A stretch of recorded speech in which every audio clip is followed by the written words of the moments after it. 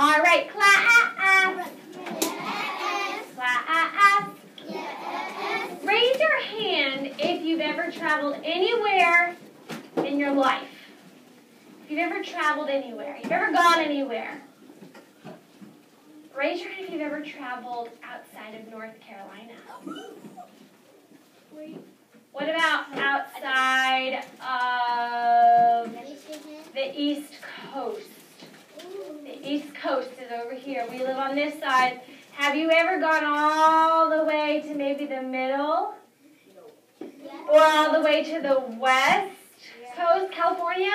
Yeah. That area? Raise your hand if you've ever gone outside of North America. Outside of this whole area, maybe somewhere over here. Well, today, friends, we're taking some trips. Seriously? We seriously are. We are taking some trips. Now, if you have gone outside of America, you know you need something special to get out. You won't be able to leave or come back. Passport. You need a passport. Raise your hand if you have a passport. Did you guys bring them? I told you to bring your passports today. Go ahead and get your passports out. This one is right in my pocket. Okay. Class. Yes.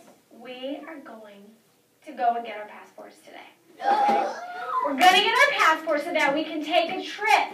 Now, depending on how well you stick with me, is how many trips we're going to get to take. We've got plenty of time.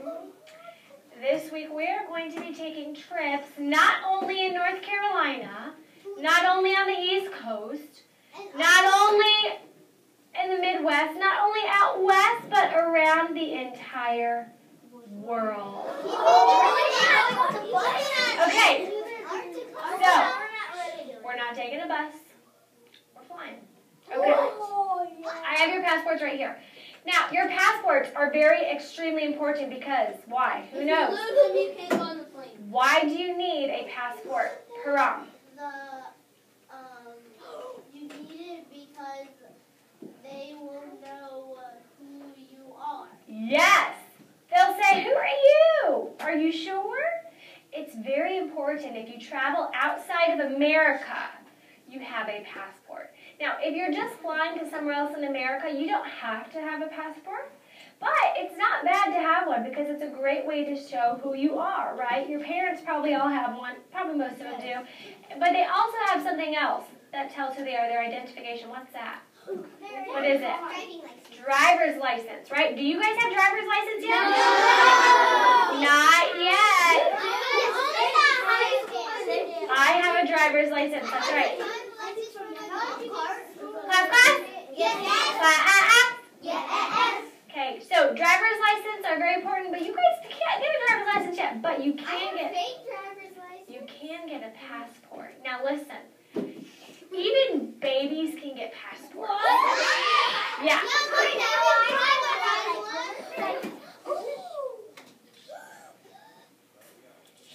Even babies can get passports. So, we're not babies, but we do need a passport to travel today. In a passport, you're going to have a picture of yourself. Okay, you're also going to have some information about yourself, some basic information, and the point of a passport is kind of to keep track of the places you've traveled also. So inside your passport, you're going to get stamps, okay? In real life, you get a stamp for every time you travel somewhere. And every place you travel has a special stamp. When Mr. Kime and I went to Jamaica over the summer for our honeymoon, we got a special Jamaican stamp. It did not look like any other stamp on my passport because it was special and unique to the country that I was visiting. Yes, Prom? I looked at my dad's passport and there could be Oh, hold on. Okay. different stamps that have like eagles and stuff. Uh-huh. Yeah, all sorts of different stamps. Yes, sir. For Disney, we need them to, because like Disney, it's like for Kingdom Mountain, we need a passport to go there. Really? Oh my goodness, I had no idea. Because my mom has them right now. Awesome. Okay, here's the deal.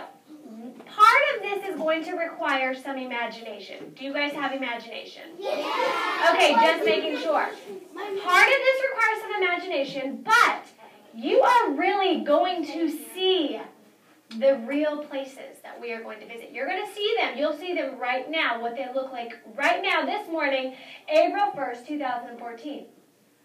Okay? So, what I'm going to do, Paper Masters, they're going to give you your passports. Now listen, the basic information on your passport is going to be a picture of you. This has to be the best picture you've ever drawn of yourself. It has to actually look like you, because if we get stopped on our flight and someone comes and checks your passport and it doesn't look like you, it's a big purple blob, you're going to get deported. They're going to send you back. They're going to say, this does not look like you. Send them back to America. Okay, so you need to make sure that picture looks like you. So take your time, make it look really nice. Just your head. Okay, just your head. Then you're going to write your first name on this line, and I guess it just says first name, but you can write your first and last name if you'd like to do that. And then we're going to do your month and wherever you were born, any town, okay? And then the most important part,